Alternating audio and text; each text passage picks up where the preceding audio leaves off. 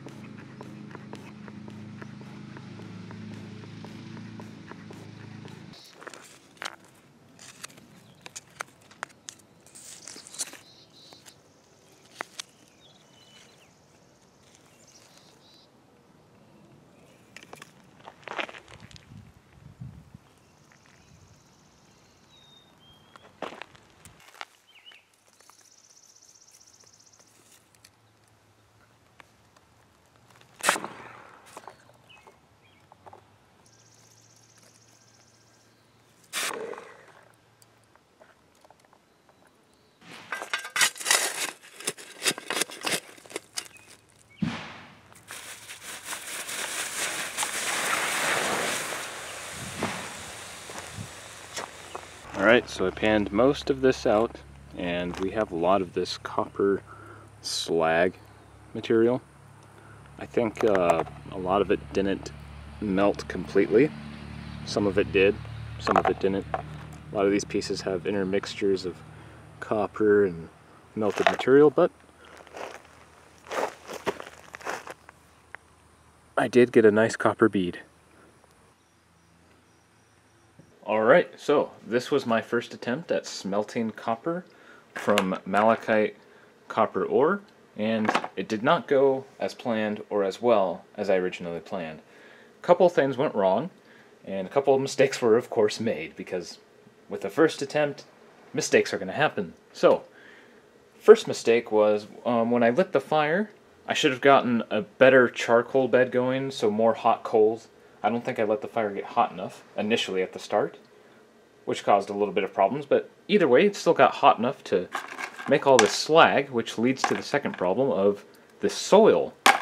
We have terrible quality soil here, and as soon as it got hot, it dried out the soil, and it turns our soil into just a dusty powder where you can just grab it and you can just chuck it in the air and it just dust to the wind.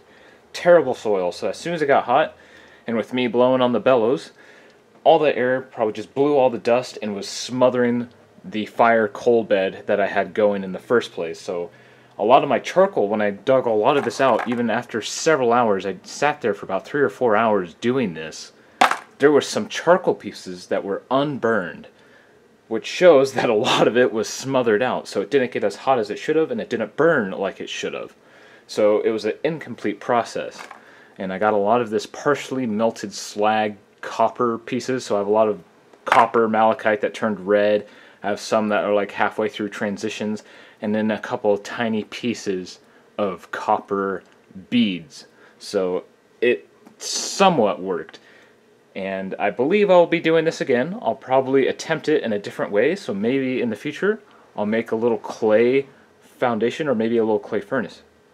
Alright, so anyways, this will do it for this video. I hope you found it interesting, and I'll see you all in the next one, and hopefully at some point we can try this again once the fire danger is no longer an issue. So, thanks for watching. Take care.